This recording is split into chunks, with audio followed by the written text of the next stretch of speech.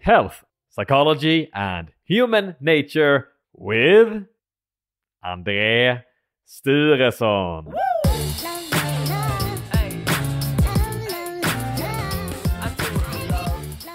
Hey friends, hope you're having a great day. Are you following me on Instagram and Facebook? Please go to Health, Psychology, and Human Nature on Instagram or Facebook, or both for that matter, to get the latest episodes, inspiration, and more. Please take a pause and go there. Also, if you like the episode, please share it with a friend, family member, or somebody else who you think might like it. Welcome, friends, to another episode of Health, Psychology, and Human Nature with André Sturesson. A science-focused podcast where we explore, learn, and improve our lives together. In today's interesting episode, you will learn a lot about Obsessive Compulsive Disorder, OCD for short, and also the most effective treatment named Exposure and Response Prevention, ERP. Doing what you fear without the compulsion, that is the hallmark of ERP. We'll also get into toxifying and detoxifying ways to relate to your thoughts, something that is helpful for all of us. Dr. David A. Clark, he's a professor emeritus and a clinical psychologist who got trained by no other than Aaron T. Beck, the father of cognitive therapy. His research, it focuses on vulnerability, cognitive factors, assessment and treatment of depression and anxiety, and especially obsessive compulsive disorder. And he has written numerous books and scientific publications. Friends, please enjoy. David, welcome to the show. Thank you. Have you been out water skiing lately? Not water skiing, although I could actually water ski where I am at the moment. Right. Where are you right now? I'm in Boca Raton, Florida. I'm so jealous of you. Yeah. Very nice here. Hot and sunny. Yeah, that's how we want it. Over here it's about 2 degrees, it's dark, and it's windy. Oh. Sounds a bit like Canada right now. Yeah. All right. I'm really looking forward to the conversation today. And we're going to talk about OCD, Obsessive Compulsive Disorder. Okay. And I would just like to just start off by asking you if you could, in a pedagogical way, just explain what Obsessive Compulsive Disorder is. Sure. Be happy to do that. Obsessive compulsive disorder, as the term or the name, the label implies, it's when an individual has obsessions and compulsions. Now, you don't actually have to have both in order to meet the diagnostic criteria for OCD. However, the vast majority, probably 90% of people, have both obsessions and compulsions. So, of course, the critical thing is, what do we mean by obsessions? And obsessions are recurring, unwanted thoughts, images, or urges or impulses that are that intrude into the mind. So it's not like you're trying to think or imagine things in a certain way. These repetitive thoughts or images are highly distressing to the individual. They often really don't want to have these thoughts in their mind, and they often try hard not to think about the thought. So, for example, an obsession might be, a very simple one might be, did I lock the door to my apartment or condo when I left? Let's say, did I lock the door? Did I turn off the gas to the stove? Did I turn off the light switches? And so on. So you have this doubt, this thought, did I do this? that would be an example of an obsession. And let's say the thought keeps coming back into your mind over and over again. And the more you have the thought, the more anxious and upset you become. And so what would be the logical thing to do if you had such a thought? Well, you would say, I would go back and I would check to see, did I shut the knobs on the stove off? Did I turn the lights off? Did I turn the heat down? Did I lock the door? So you would be checking, right? Right. And that would be the compulsive side. Now, what happens in OCD is the person has, let's say, the thought of, did I lock the door or did I turn off the stove? They then go back and check, but the checking causes them to doubt even more. So they might check it and they go, okay, that's good enough. But then they walk away, and in a few seconds, the thought comes back. Well, did I really check that well enough? Maybe the stove really is still on. And so then they go back and check again. And so what happens is you get into these multiple times of checking. And some people get caught into this cycle for hours, not just a few minutes, but they can get caught into these cycles for hours on end. So they have the obsession, a distressing thought, and it's recurring, it's upsetting, and they can't get it out of their mind. So the solution is to perform some compulsion. Right. So what was it again? It was thoughts, images, or impulses. Could you perhaps give like an example of each so it becomes really clear for us that don't really know a lot about this? Right. So let's say I've just given you an example of recurring thought, let's say, that pops into your mind, like did I turn the stove off or did I lock the door? But you could have an image that pops into your mind. So let's say, for example, you're driving in your car, you're driving down the street, and you pass a cyclist on the road, and you have the thought, an image pop into your mind of running over the cyclist. Right. So this is disturbing. Most of us don't like to run over cyclists when we're driving. And so this is a very disturbing image for you. Now, in most cases, if you've ever had that thought, you go, oh, well, that's silly. Maybe you look in your rearview mirror, you see the cycle and you go on. But let's say you drive on and that image of having hit the cyclist stays in your mind. You might then, say, okay, I better go back and check. Is there a cyclist on the side of the road injured or maybe in the ditch somewhere? And maybe they've been taken to the hospital, and so on. So that would be an example of an image, an obsessive image. Right.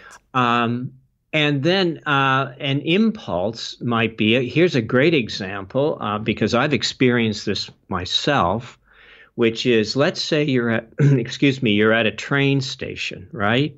And you're standing near the platform, towards the edge of the platform. Have you ever had that urge to throw yourself onto the platform, let's say in front of a train, right? Yeah, right. Now, you're not suicidal. You like your life. You don't want to end your life. You're not depressed in any way. But there's just this urge comes over you of throwing yourself in front of the train, right? And so maybe you step back on the platform from the edge of the platform because you think, wow, where did that come from? I don't want to do that. And yet you can feel it. Another example of that would be if you've ever been on a balcony, let's say, in a high rise. Let's say you're 20 or 30 stories in the air. You're in a balcony and there's a railing around it. Have you ever taken a hold of the railing and looked down over like 30 stories down? Yeah. Right? And you get this kind of weakness come over you, like your knees can start to shake and feel weak and so on. And it's kind of either an image of throwing yourself over the railing And you can imagine yourself dropping, several meters, dozens or tens of meters, let's say, down and hitting the ground. And that would be the image, or just this impulse of jumping over the railing. And so these are the kinds of things that you could call, these are urges, let's say, and they've become an obsession if time and time again you had this kind of feeling, and then it scared you and you started to perform compulsions, let's say, to deal with it. Right. So that could be like you, every time when you are at the railway station, you get these impulses, and then you get more and more of them, and to calm yourself, you do something to handle the situation. Exactly. Now, in that case, where let's say you have that obsessive urge to jump in front of a train, my guess is probably what you would do is you would start avoiding train stations. You would say to your family and friends, well, I can't take the train anymore. Right. And so you could see where, and it frequently happens in OCD, where it's not just the person has the obsession and then performs some compulsion like washing or checking or saying magical phrases to themselves. These are the compulsions that are most common, but they may also start avoiding anything that would trigger the obsession. So it's a lot. So it has a lot to do with having intrusive thoughts, images, urges, and then it's a lot of anxiety and other emotions tied to these images, thoughts, and urges, right? Right. So let me go through some of the examples of the types of thoughts and images that can become obsessive for people. And these are the most common types. So I've already mentioned people having obsessive doubts about their actions, driving, leaving the house or their apartment, that sort of thing. So those are obsessive doubts that lead to checking. And then there are many people have obsessions about disease, dirt, and contamination. So if they touch anything that is that other people have touched, let's say doorknobs, the handles on doors in public buildings, hand railings, using public restrooms or toilets, anything where you have other people handling things. Some people I've treated, they couldn't sit on chairs where other people have sat on these chairs and so on, because the thought that they have is, oh, maybe I could get contaminated. This is dirty. And the fear is, of course, some terrible disease like cancer or some sexually transmitted disease. And often then the fear is that they will become diseased, or the fear is that they will somehow transmit the disease to other people. Right. And then they will be responsible for infecting other people. And so when you have these thoughts of contamination, physical contamination, disease, dirt, contamination, then people will wash repeatedly, and that's the compulsion. So they'll wash their hands over and over again. Sometimes you get people who have washing their hands dozens of times a day, to the point where, the skin on the hands are kind of blistered, dry and bleeding and cracked and so on. Or they'll spend hours showering or laundering their clothes. Right. For fear of contamination. Yeah. So those are the two main types: the obsessions about dirt, disease, contamination, and doubts. But then there are other types of obsessions. People can have obsessions about accidentally causing harm or injury to other people. So, for example, I gave you the example of the driver. Did I hit the cyclist? Yeah. And sometimes, people will have doubts, will I lose control and, push an elderly person down? Or, often parents will have the thought of when they're cutting up vegetables, let's say, with a knife in the kitchen, of losing control and stabbing their children. Right. Or stabbing someone else. And maybe it could be their partner or anyone who's in the kitchen with them. Or, sometimes parents, when they have their babies or toddlers or whatever in a stroller, the thought of maybe pushing the stroller down a flight of stairs. So these are thoughts that pop into your mind. They could be images, or they could be actual thoughts. And of course, it's very, very horrifying. You don't want to do this. And so the thought causes a lot of anxiety and distress and guilt. Then we have, so these are and sometimes I've had patients who have worried that maybe they've poisoned somebody with food. And so let's say they've cooked a meal. I've had a number of people who are fearful of cross-contamination. So if they're cooking raw meat, for example, they'll be washing their hands compulsively because they're frightened of cross-contamination from the raw meat to, let's say, the vegetables and so on. And so they will then become quite obsessive about that. So that would all be examples of causing accidental harm to other people. So that's a type of obsession. There are also some sexual obsessions. Some people will have the thoughts of pedophile type of thoughts, and that would be, am I somehow capable of losing control and causing harm to a child sexually molesting a child, or maybe they've been around children and they've had the thought, did I touch that child inappropriately? Right. Or when I touched the child, let's say held the child, did I become sexually aroused? And so then you get these obsessions around that. The other ones are, you can sometimes get sexual orientation obsessions, where a person who is, let's say they're heterosexual and they have the thought, was I sexually aroused by someone of the same sex? And they get very anxious about that and very distressed. And so then they become obsessive about that. Right. So there are these different types of obsessions that people have. And then occasionally we have people who have more. You can have what we call somatic obsessions. You can have religious obsessions, where you have this thought of whether you are going to be punished by God or a higher being, whether you have confessed all your sins, whether you have prayed well enough. And so so there are people who have what we call religious obsessions. Yeah. And it seems like a lot of this has to do with with feeling these emotions, or wanting to not feel these emotions like anxiety and other things. Is that like an underlying cause, or what do you have to say about that?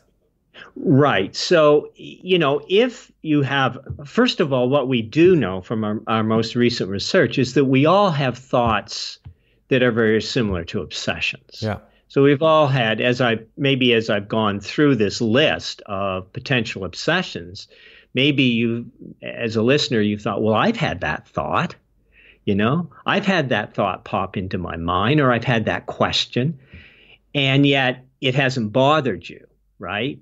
You kind of just dismiss it, right, as irrelevant, or maybe even a silly thought, or doesn't make any sense, you say. And then you just continue on.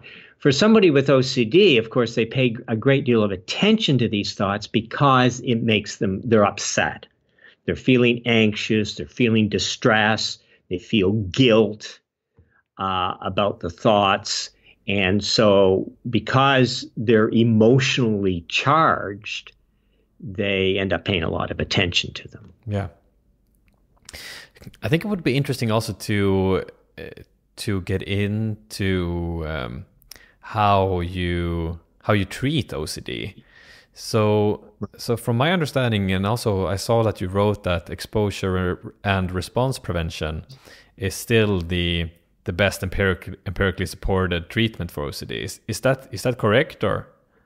Yes, and it still seems to be the case. I mean, we can trace the history of exposure response prevention actually in the late 60s, early 70s, 1970s, was when this form of treatment was first proposed, was first developed, let's say. Yeah.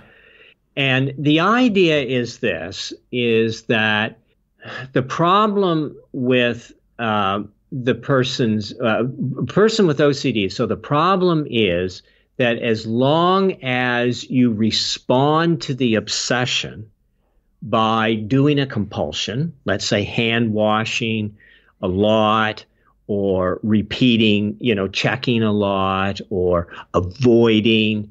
Another thing is trying to reassure yourself or ask other people whether everything will be okay. So these kinds of responses, what we know is the more you do that in response to the obsession, the worse the obsession becomes. Okay.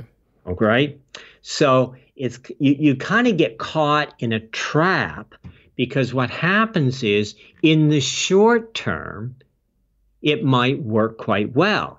So, for example, if you take contamination, you feel contaminated, you wash your hands, you scrub yourself really well, let's say, and you think you feel better. You feel, okay, I think I'm clean, there's no disease, there's no dirt, and so on, and you leave. You get dressed and you go. But within a short period of time, sometimes only in a matter of minutes, then the thought of either, well, did I really clean all parts of my body really well? Or then, you touch something else and immediately you start thinking that you're dirty and contaminated again. And so then you have to start washing all over again. So what we know is that when people engage in these compulsions and the avoidance, is that it makes the obsession worse, more frequent and more distressing. So the idea between exposure and response prevention is, what if you exposed people to the thing that they fear, in other words, whatever it is that's triggering their obsession, and then they were to prevent themselves from washing, right? So it's a very simple idea. And the idea is, of course, is that you will feel intense anxiety. So let's take a physical contamination. And let's say the person says, well, I cannot use a toilet that other people have used. Okay, so let's say the exposure part would be to have the person touch a toilet that other people use, let's say. Maybe other family members use it, or friends, or you might even take them to a public toilet or whatever, right? Yeah. And so then they use it. They feel distressed by this because now they've got the thoughts of contamination, but they don't wash, right? The anxiety will go up really high at first, but if they persist over 30 minutes, an hour, 2 hours, and they don't wash, eventually the anxiety will drop. Right. So it's exposing yourself for whatever you don't like, and then by not doing the behavior, then you learn then you don't feel, or then the anxiety goes away by itself, kind of. It kind of drops by itself. Yeah. And it's the idea, remember, I don't know if this phrase makes any sense to you, but we always used to have a phrase that if you fell off the horse, the thing to do is to get back on it and ride. Yeah. And that if you fell off the horse and you didn't get back on the horse, you become frightened of riding a horse. Yeah, right. Right? This is the kind of thing, although most of us don't ride horses this day and age, do we? I know. True. So maybe we need a different example for that, right? But any kind of fear, if you think about it, any fear that you develop, if you have a fear of flying, let's say, well, what do you need to do? Well, you need to fly, right? Yeah. You need to face that fear. And so that's what you're doing in OCD. You're facing the fear, because remember, the fear in OCD is a fear of a thought. Yeah. The person isn't really dirty and contaminated. I mean, we're all contaminated to a certain degree. Yeah. Yeah. Right? We can't be, we're all contaminated to a certain degree. That's why we have an immune system and so on. And so, so the problem is the person has the thought, what if I'm contaminated? That's a scary, frightening thought for them. And so they neutralize that fear by doing the compulsion. So in OCD, it's exposing yourself to the fear just like you would do in any fear or phobia. But then the second component is you must not do the compulsion, because if you do the compulsion, then it's going to neutralize the fear. Right. And you'll never learn to overcome the fear. Right. But it's a fear of the thought. Exactly. It's a fear of the thought. So that is kind of the root. How, like, when somebody comes for treatment and goes into this ERP treatment, like how long time usually do you have to expose yourself for them to? Well, Andre, that's a great question, because and I wish I could give you a great answer to yeah. But I'm afraid I can't. Yeah. Because it varies greatly. Okay. I mean, if you look at the treatment literature on exposure and response prevention, usually it's somewhere between 15, 20 sessions. For somebody who has a very significant, let's say, very severe, long-lasting OCD. Yeah, yeah. Right? But I have seen people who needed many more sessions than that, and I've seen people who need many fewer sessions. So sometimes you can get fairly rapid gains. The problem is most people dislike this treatment tremendously. Yeah, it's kind of like a bitter, it's a bitter medicine. In fact, I've had some patients say to me, they've read up on, they've Googled exposure and response prevention, and they'll say, I know this is the most effective treatment, but I really don't want to do it. Is there any other possible way? Can I take some medication? Can I do some other kind of therapy? I really don't want to do this. But in the end, you have to get to the point where you're not frightened of your thoughts. And so however you get there, what I tell people is that the quickest way to get there is through exposure and response prevention. Yeah. Okay. But why does it work then? Like, I read something about habituation and what would you say? Why does it work? So we used to think it was something called habituation. And what habituation is, let's say you go into a room and you smell something very bad, a very foul odor. Yeah. Right? Within a few minutes, right, the odor is not nearly as foul as when you first enter the room. Mm-hmm. You kind of get our olfactory sensory, we habituate, we get used to it. Somehow the intensity of the odor decreases. The same way with sound.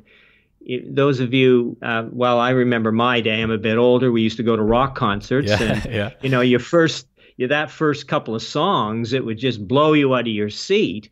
But after a while, you start to get used to the high volume, let's say.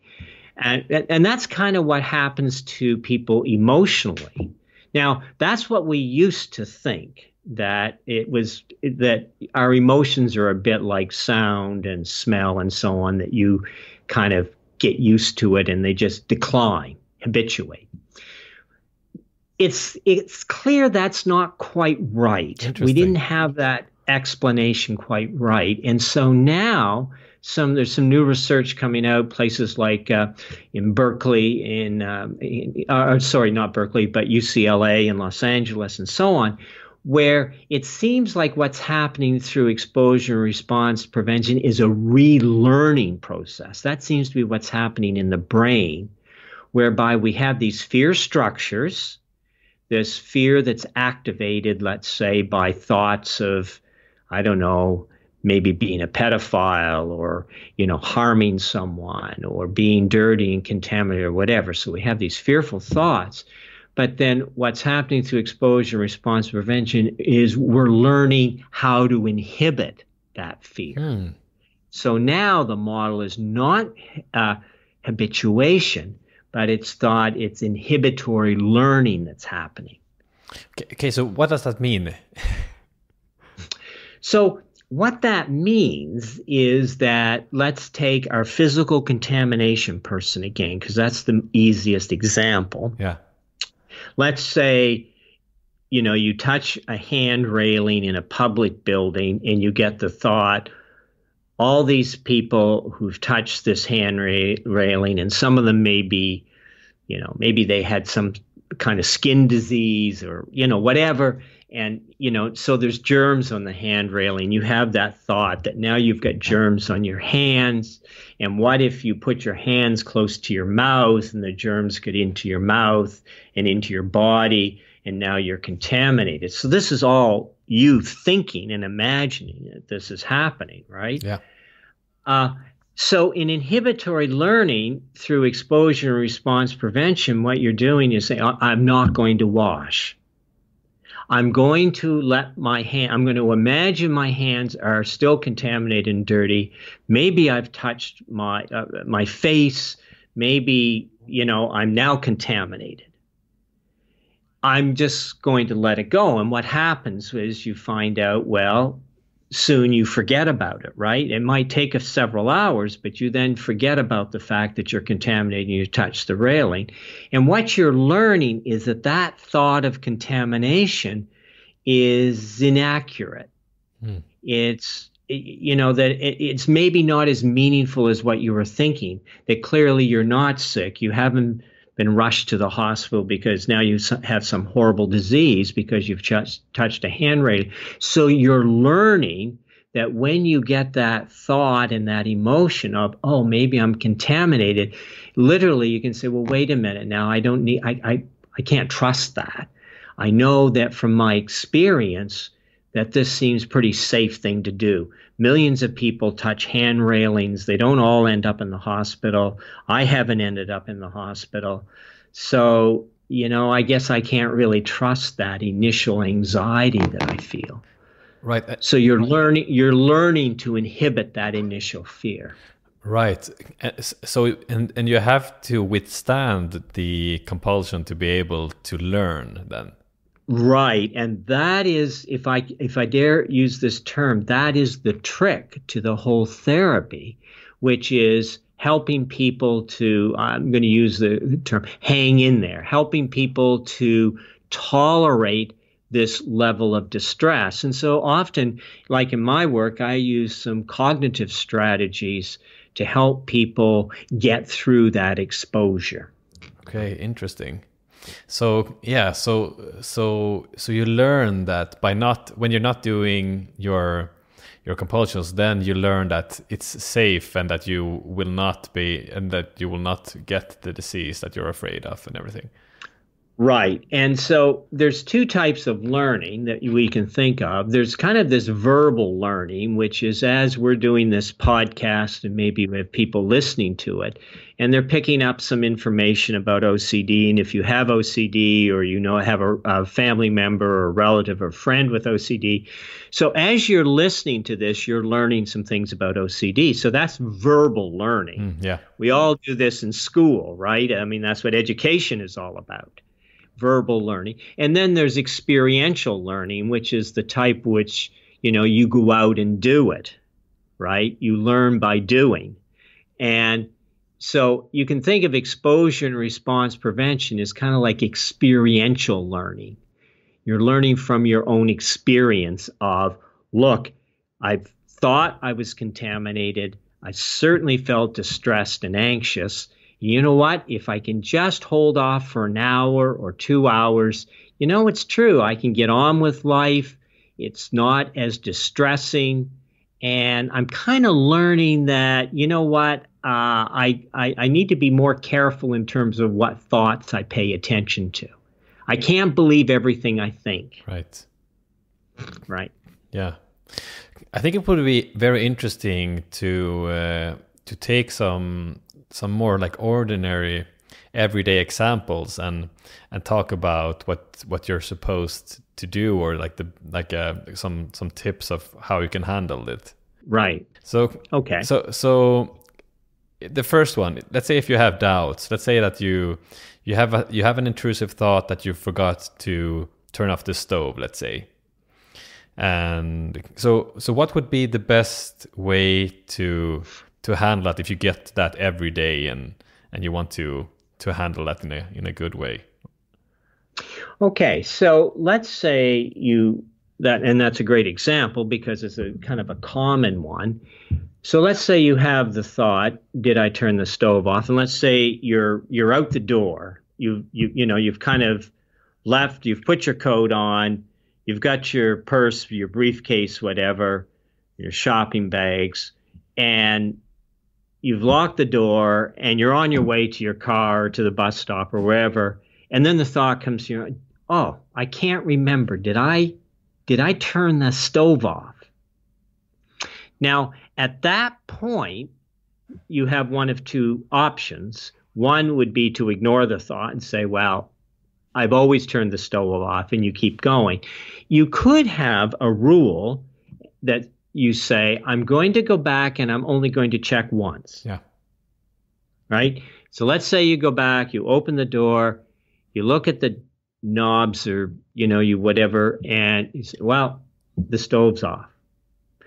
Then you go back out, and let's say you still get the thought, well, did I really look hard? I mean, maybe I wasn't paying attention when I looked at the knobs. Maybe the knob is off just by a millimeter or two, and there's a burner that's really left on, but I didn't see it. At that point, you say, no, I'm not going back. Because some of the experiments that have been done with checking is the more you check, the more you doubt. That is interesting. And also, of course, it could be that you actually forgot. Exactly. But if you have it every day, let's say, would you then it's still good perhaps to have that rule, so to go in and check. And right. And if you have it every day, then clearly you're getting excessive, because I suspect that not every day, you're not going back, half, 3/4 of the time and finding that the stove has been left on. True. And if you are doing that, then you probably need to see your family doctor and see if there's some sort of a cognitive problem that you might have, like maybe you're having some kind of a memory problem. It is possible, I suppose. Yeah, for sure. Right. Okay, so here it would be good to have a rule you get one shot to check if it's off, and if you're still having those problems, then perhaps you could check out if you're having memory problems. Or would you also suggest that, like, if you do it every day, that you'll just not look and just go away? Or well, that's the other thing. Sometimes I'll say to I've had these thoughts. I leave the house and I think, oh, did I lock the door? And I will tell myself I will refuse to let myself go back and check. Yeah, exactly. I won't even check once. Yeah. I'll just say, no, that's what we call intrusive thought. And I'll say, okay, so what's the worst if I didn't lock the door? I'll say, okay, well, the worst thing that could happen is, I suppose, somebody could break in and rob me. Yeah. But then if somebody really wanted to rob me, they could do it very easily, whether the door's locked or not. Right. Right? Yeah. So this is what I think. And also I say, how many times have I come back home and discovered that I forgot to lock the door? Yeah. Yeah. Maybe once in 40 years or something like that. Yeah. So, then I tell myself, really, it's not healthy to go back and check. So I do use, and this is where, and I'd like to bring this up, it's not only exposure and response prevention now, but we also use cognitive strategies to help people take a different approach, a different attitude towards their thoughts. Right. They're distressing thoughts. Yeah, sorry, go ahead. right? Yeah, so let's take an example. Some obsessions are not nearly as straightforward, let's say not as well anchored in the real world. Some are fairly abstract thoughts. Yeah. So, for example, I've had religious people, people of the Christian faith, and the obsession is, what if I've displeased God and I'm condemned to hell? Yeah. Well, how do you check that one out? Yeah. Right? You're talking about, first of all, what your belief is about life after death. And if you believe that there is life after death and there is a heaven and there is a hell, but even if you believe that, how do you check that? You can't possibly. There's no way of doing exposure and response prevention in a sense to that. Yeah. There's at least no way to do the prevention side of it. So there's two things that we do here. One is, what is the problem? The problem is that the person is frightened of the thought, what if I'm condemned to hell? And for a moment you can say, well, really anyone can have that thought. Maybe if you have that thought and you're not a religious person, you say, well, I don't believe there's a hell, so therefore you dismiss it right off. Or even if you do, and you're a person of faith and you're a religious person, you may say, well, I have to have faith and trust in God or in the church or whatever it is, that I'm going to be okay, that things are okay, right? Yeah. But so you kind of deal with it that way. But the person who becomes obsessed with that thought, of course, is saying, well, I need to know whether I'm condemned to hell. And so then they get caught because they can never really know. And so for something like that, you have to use more cognitive interventions of really helping the person develop a different attitude and different approach to the thought. Often what we do now in OCD is we combine cognitive strategies with helping people learn to accept or tolerate distressing thoughts. Yeah. Right? And so we add those particular strategies, let's say, to exposure and response prevention. And when you get a thought like a religious thought, or a thought about being a pedophile or whatever, those ones you often have to use more of the cognitive strategies for. Right. So could you give an example of how that would work with, for example, thinking that you're a pedophile or? So let's say that, so often when it comes to these thoughts of being a pedophile, it's usually something like, there's two that I'm most familiar with. I've had several patients who have these. One is, have I touched a child inappropriately? And the other one is, am I sexually aroused by children in some way? Maybe they see a child. I've had patients even, if there's they see a child on in a movie or television, and they think, oh, did I find that little girl or little boy or whatever attractive, and was there some kind of arousal that happened within me, and does that mean that I'm a pedophile? Now, I've never done a crime, they'll say, I've never harmed a child, but could I? It's the thought, it's imagining the possibility. And so in that case, what we do is we say, okay, that's a thought. Okay, so how are you responding to that thought to create significance, to make it a significant thought? It's an unwanted, intrusive thought. I would say many, maybe even most people have at some time in their life, they've had some kind of thought like that, and they go, ooh, wouldn't that be awful? Ooh, wouldn't that be horrible? Yeah. You can't think of anything worse, really, than harming a child. And so they kind of shudder and they think, ooh, that's a terrible thought. But then they put it out of their mind because they're not going to do it. They decide right away that's not significant because it's not me. I would never do it. I find it a horrific crime, and they leave it at that. Yeah. But what happens in OCD is the person goes, how come that thought popped into my mind? Where did that come from? What does that mean about me?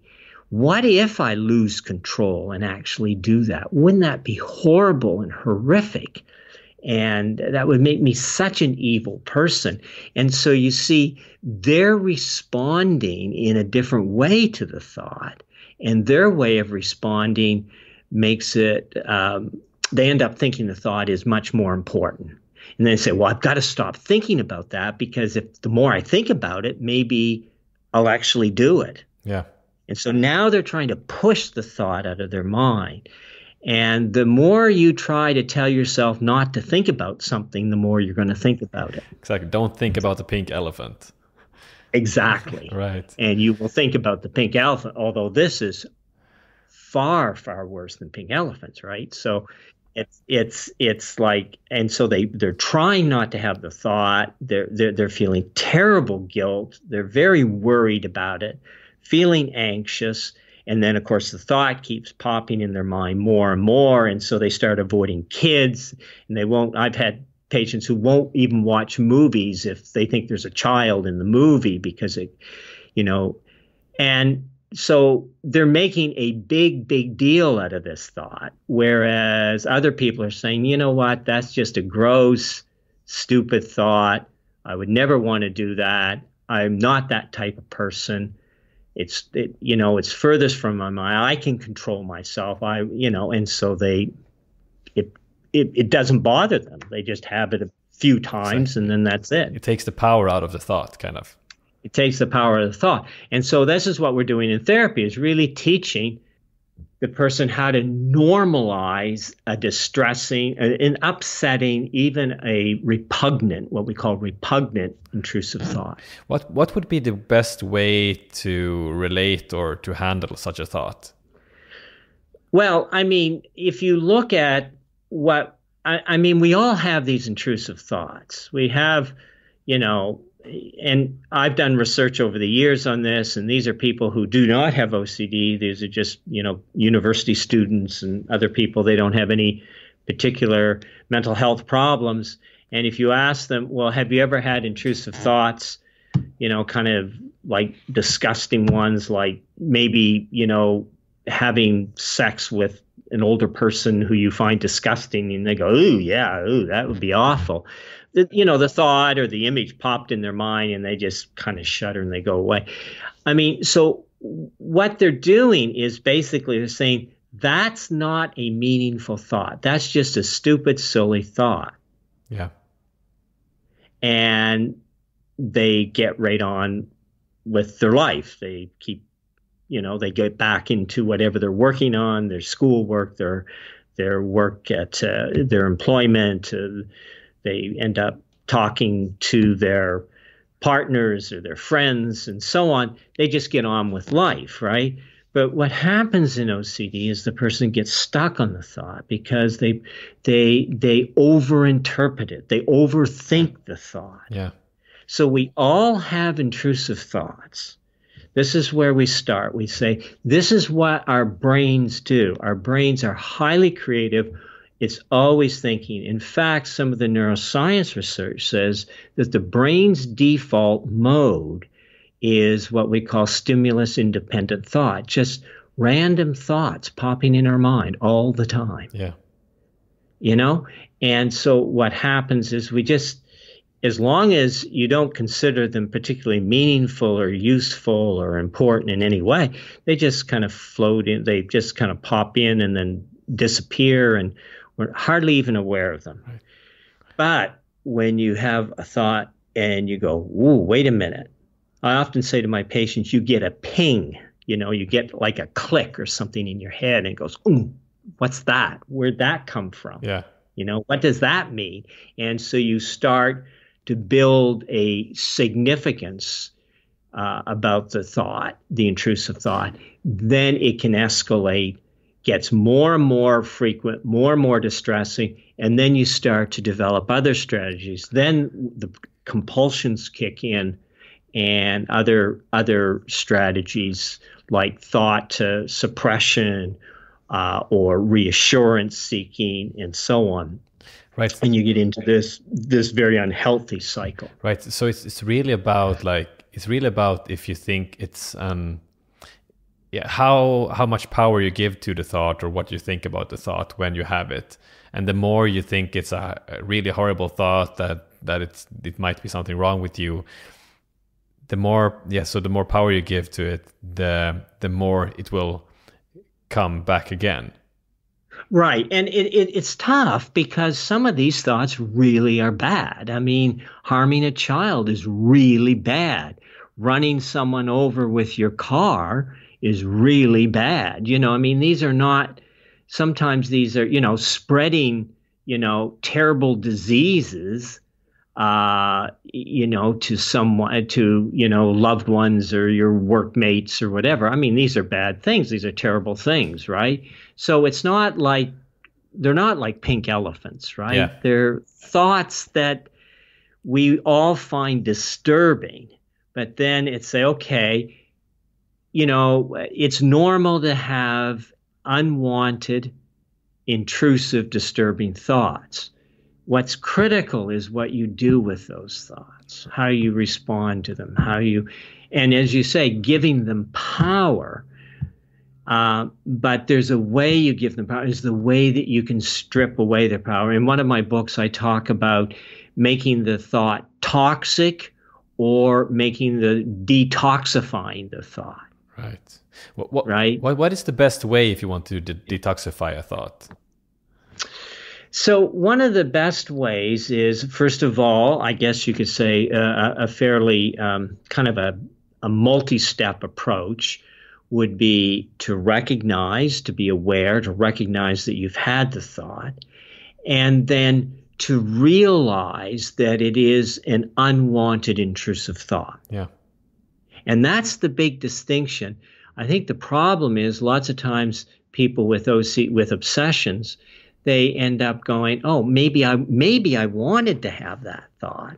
And so maybe there's something terribly wrong with me, or I'm an immoral person, or I'm an evil person. So it's being able to recognize that we all have unwanted, intrusive thoughts. And sometimes these thoughts can be very, very upsetting. They can be even disgusting to us. Yeah. Right. Yeah. So that's the first. Then the second thing is to say, okay, how am I building this up in my mind to be significant? What am I telling myself about this thought? Am I overthinking it? Am I thinking that it means that I'm an evil person, or I'm an immoral person, or that I'm going to lose control, or, this sort of thing? Okay, so then you recognize, how am I making it toxic? And then you detoxify it by saying, you know what? I'm convinced that I don't want to do this, that I'm not going to do this, but I'm not going to be afraid of having the thought. Yeah. And so sometimes what we actually do is what we call imaginal exposure, where we actually ask our patients to set aside time every day where they actually purposefully think about it. Right. Right. And so what you're doing is you're saying, I'm not afraid of this thought anymore. Right. Right. So it's really about being aware of your thoughts, and then being aware of what you do when you get the thoughts. And then if you're not acting in a sufficient way, then it's for you to try to change how you react to the thought.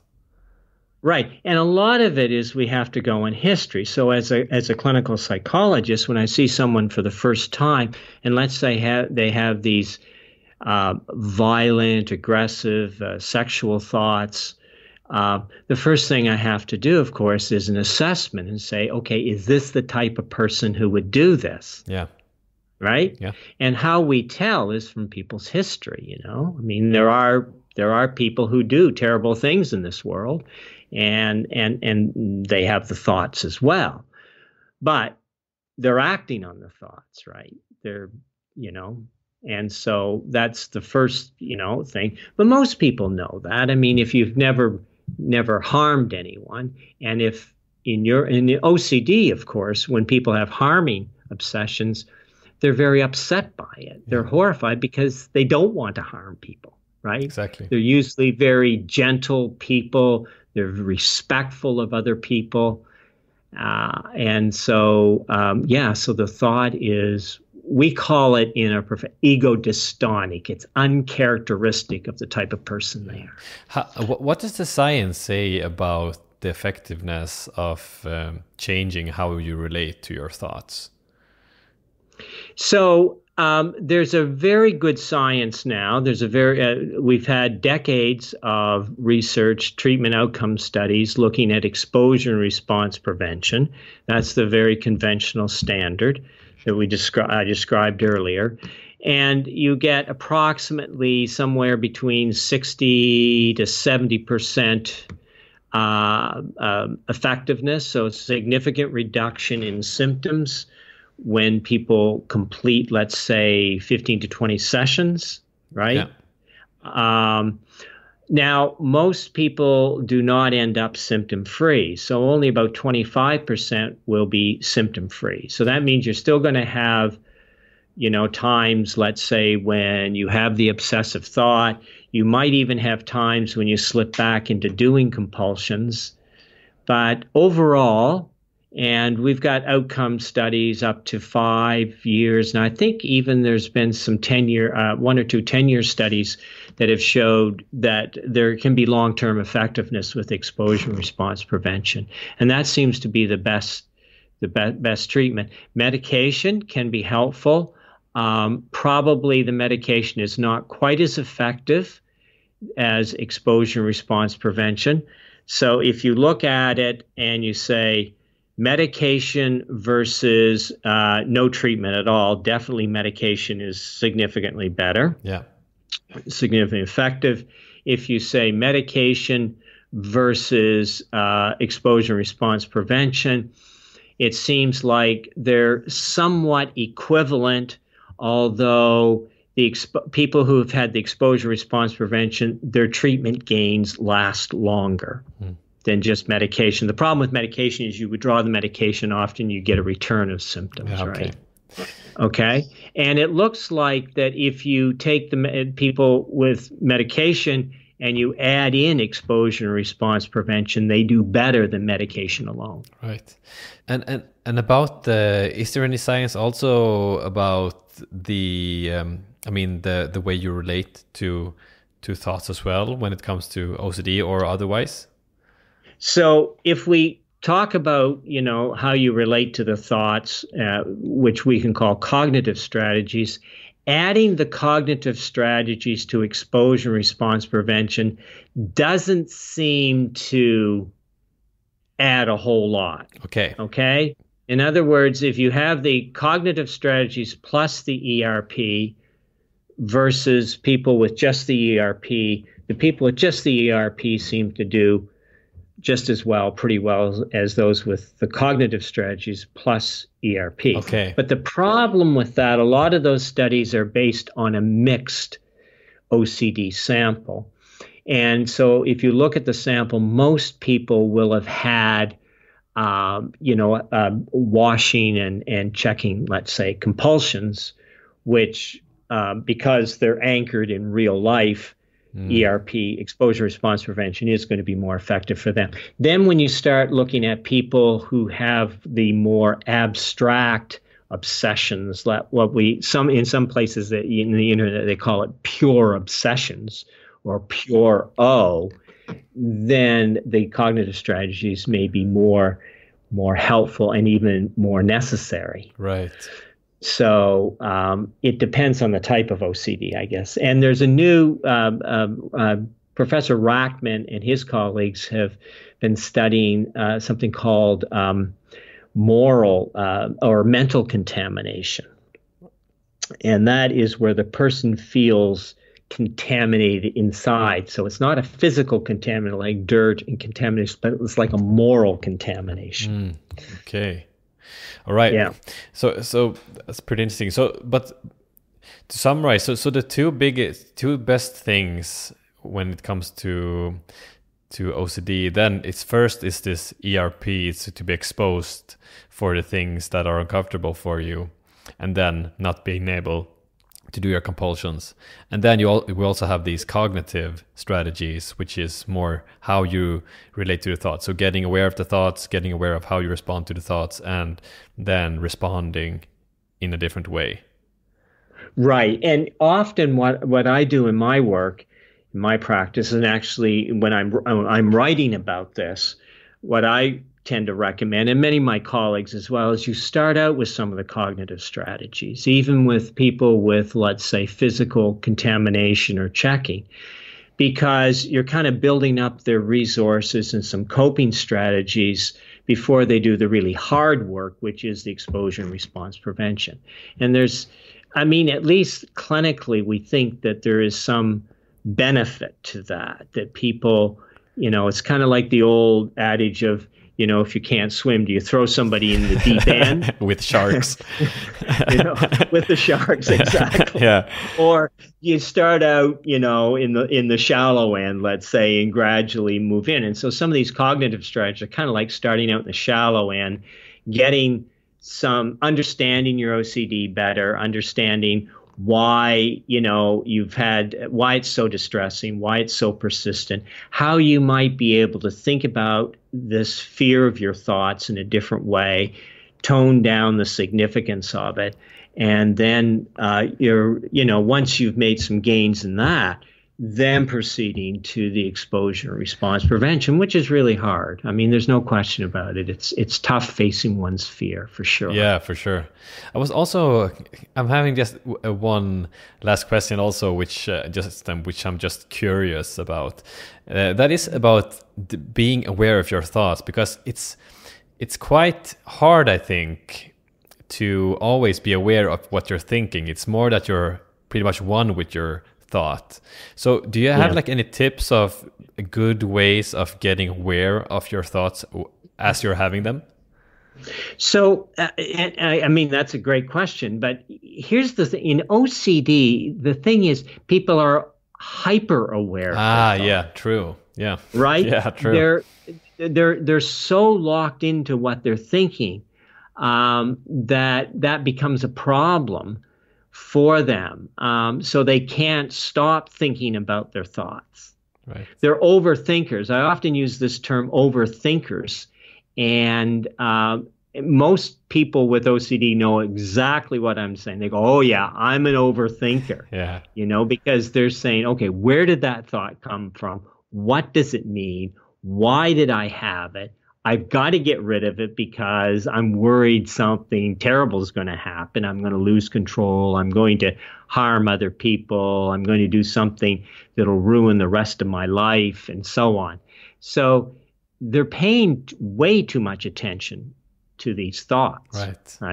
Right. Yeah, that's true. Yeah. David, it's been really interesting talking to you and learning more about OCD and learning about ways that we can treat, and also strategies I think that all of us listening can use in our everyday lives, even if we have a clinical OCD or not. So I would like to say a big thank you for taking part. And I would also like to mention your book, Cognitive Behavioral Therapy for OCD and its Subtypes. So if somebody wants to learn more, I think it's a very good book to take a look at to learn some more. And it was been a great pleasure speaking with you, Andre. If I might mention, that book that you refer to is more of a kind of a clinician book, and if you're kind of either you're struggling with OCD yourself, or you have a family or friend, I've written a book called the Anxious Thoughts Workbook, which really describes some of the strategies, the cognitive strategies we were talking about today, and kind of might be more appropriate for people, I think, unless they are a mental health professional. Very good. That's a great addition to what I just said. Thank you for that. Okay, you're All welcome. right. Thank you very much, David. And thank you, Andre. It was a pleasure talking to you about this subject that is so important to so many people. Hope you enjoyed the episode. Friends, I really need your help. I'm trying to get the podcast out there. So I was wondering if you could help me by leaving a positive rating and a review on your Apple device or the podcast player that you're using, as well as subscribing to the podcast. That really helps getting the show more visible on iTunes and other players. And if you don't know how it's done, then YouTube has a lot of great videos, so you can search there. All right, that's it. Take care.